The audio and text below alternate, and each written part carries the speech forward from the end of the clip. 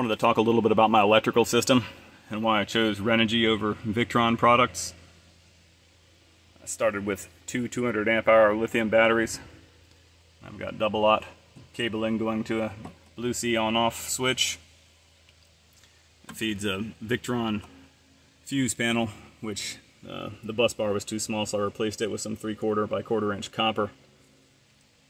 And that feeds a 2000 watt Renogy inverter charger.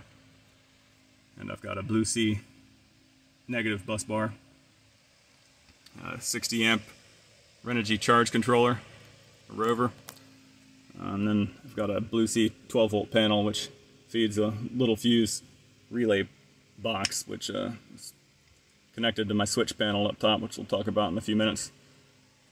This turns off my solar panels, which is 525 watts of Renogy, 3 175 watt Renogy panels on the roof, and I've got a 300 amp Renogy smart shunt. And that's about it for the garage area.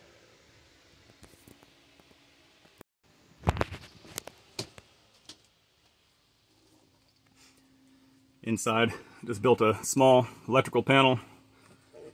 It's closed up, matches the cabinets. I've got a Garmin Fusion stereo that connects Bluetooth to my Amazon Fire Stick so we can watch movies when we're in bed or sitting around. Can also play music from my Bluetooth from my phone.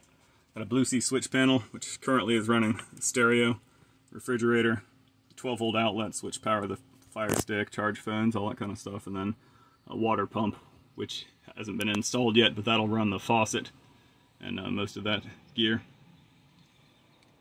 Got a controller for the Renogy inverter, and then a Renogy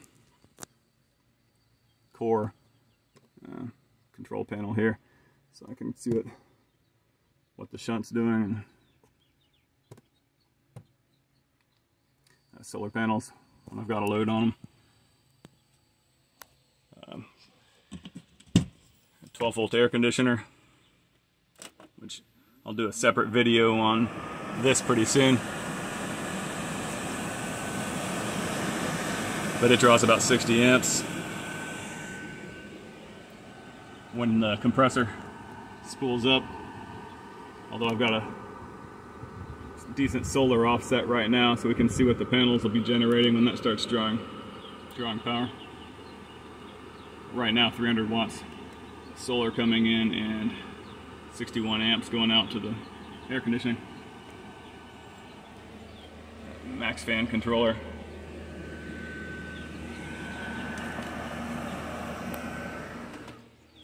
And I got a 12 volt fridge. It's a Bodega cooler brand. It's got a Toshiba compressor in there.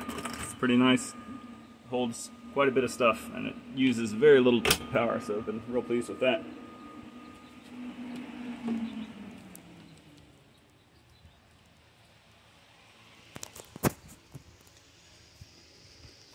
I notice on the forums get a lot of bad press for Renogy products and an awful lot of people really advocating Victron, and they're more than twice as expensive in a lot of cases.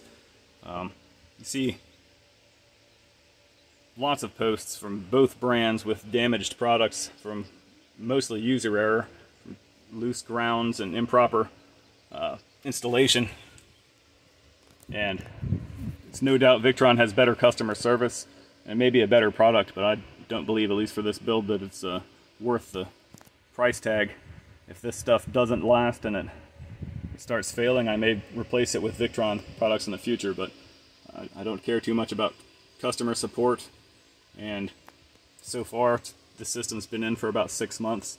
I'm not living in the van full time, but I do use it pretty frequently, and it's worked out great so far. So I'll do a long-term review when this stuff gets a little more time on it, and until then, if you got any questions about the electrical system, feel free to post them, but everything's working great so far.